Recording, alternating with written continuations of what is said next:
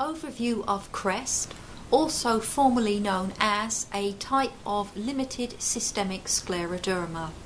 CREST is a form of systemic scleroderma characterized by calcinosis, calcium deposits usually in the fingers, Raynauds, loss of muscle control of the esophagus, which can cause difficulty swallowing, Sclerodactyly, a tapering deformity of the bones of the fingers, and Telangiectasia, small red spots on the skin of the fingers, face, or inside of the mouth.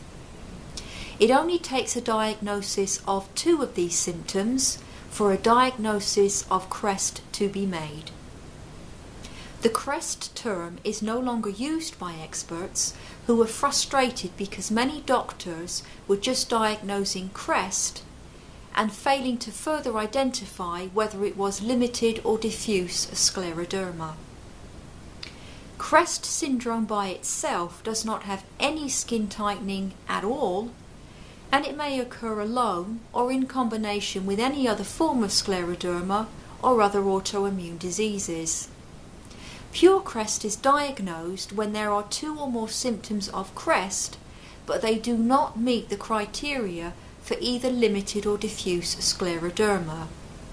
That is, they must not have tight skin above their wrists, and if there is tight skin on the fingers, they must not have pitting digital ulcers or lung fibrosis. When CREST appears along with another form of scleroderma, it is referred to as limited scleroderma plus CREST or diffuse scleroderma plus CREST. A person may also have any other autoimmune disease plus CREST, for example, lupus plus CREST.